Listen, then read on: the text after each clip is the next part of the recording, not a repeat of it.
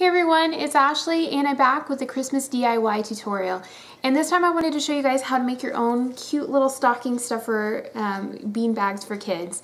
And this is just something that's easy to do, and you can use recycled materials like recycled fabric, that type of thing. It doesn't have to cost a lot of money. And this is great for little kids who are really active and you want to, play different games with them, like tossing bean bags in little buckets or having them balance it, or just, fun stuff like that. So it's also great for kids, who have sensory issues. I know a lot of times, rice and bean bags and that type of thing is recommended to play with. So if you guys are interested in this tutorial, please stay tuned. Okay guys, these are the materials that you're going to need. First, you're going to need some sort of fabric, and the type of fabric that I would recommend is something that's soft for, small children and also tightly woven.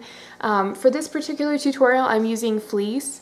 And you can find this a lot of times, at thrift stores. You can find it on sale at, your local fabric store. I know Joann's frequently runs seasonal sales on all their fleece. So something along those lines. You're also going to need either rice or beans to fill it with. If you're doing this for small children, I'd recommend something like rice, because it won't be as heavy. If you're choosing, something for older children, then maybe the beans would be a little bit better. But for this example, I'm making the smaller version. You're also going to need something to create like a little funnel to put in whatever material you're using. So this one I'm using rice, so I made a little wax paper funnel with just a piece of wax paper and tape.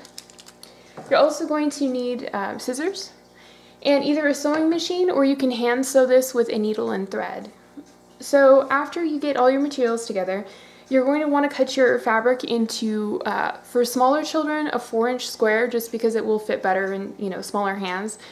And for older children, you're probably going to look at like a 6-inch square, just because it'll make a better size for their hands. So you're going to take these two pieces, so you're going to cut two that are the same size, and you will put them right sides together. So the side that's printed will face each other.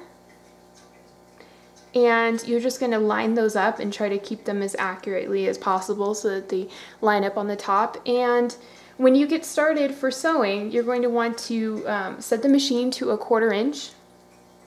And you're going to start actually, you want to leave a space to fill it. So when I'm going to start right in here, and I'm going to leave the space in the middle open for filling. So I'm going to start here, go all the way around, back up to the top, and leave a little space. So there'll be about that much of a gap in between for filling, and I will turn this inside out and show you guys the next step after this too.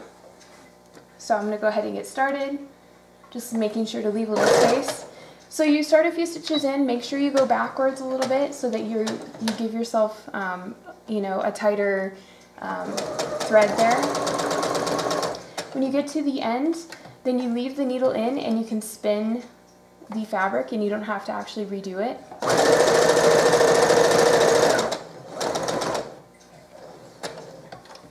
And I'm just spinning it again.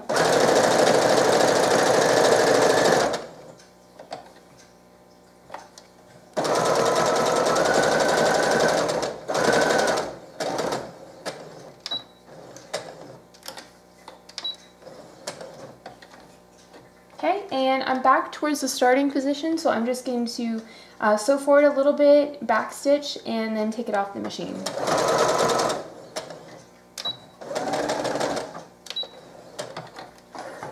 Okay, and you're just going to want to make sure you clip all the extra threads. If you're worried about it spilling, or you want to increase the durability, you can go back in the sections over here and do a zigzag stitch, but I don't think it really needs it. They tend to be pretty durable. And once you get I'm trying to find the other thread here. Once you get the extra threads clipped, then what you're going to do is find where the little hole is here, and you're going to flip it inside out. And I'll go ahead and show you guys after that part's done.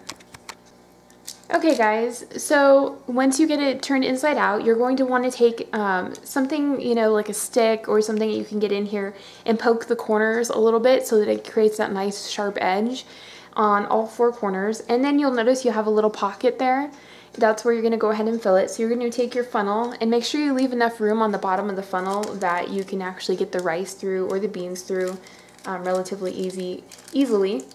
And you're just going to place your funnel inside the little pocket here, and you're going to go ahead and start filling it. This is a little bit messy, so a little warning there, guys, that make sure your workspace is prepared to handle that kind of stuff.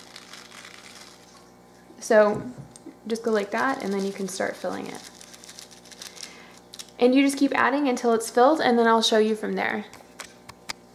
Okay, so once you get it filled, you're actually not going to want to fill it completely all the way to the top. I have it filled to about here, so about 3/4 of the way, because you want to have a little room for it to move around as you're squishing it. So try to keep all the rice towards the bottom, and then you're going to pinch that area where it's going to be sewn together. You're going to work on it from the machine, and you're going to go right back over that seam all the way across and just create a nice, clean, even seam. So I'm just going to go in there, and I'm going to go backwards a couple stitches.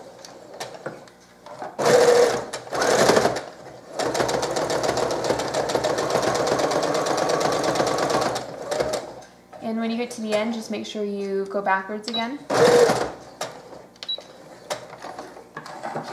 And then you're going to cut off the extra strings here. And there you have it, voila! Little tiny you know, rice or bean bag type of thing for kids to play with, and they have a great time playing with these. So you can make as many as you want, and these are just kind of like a fun stocking stuffer and that type of thing. Okay, so guys, here's the finished product, and as you can see, you know, tiny, cute, adorable, fun. So I hope you guys enjoyed this tutorial, and if you guys have any questions, feel free to leave them down below, and I'd be happy to answer them. And if you like this tutorial, please like and subscribe, and I'll see you guys later. Bye!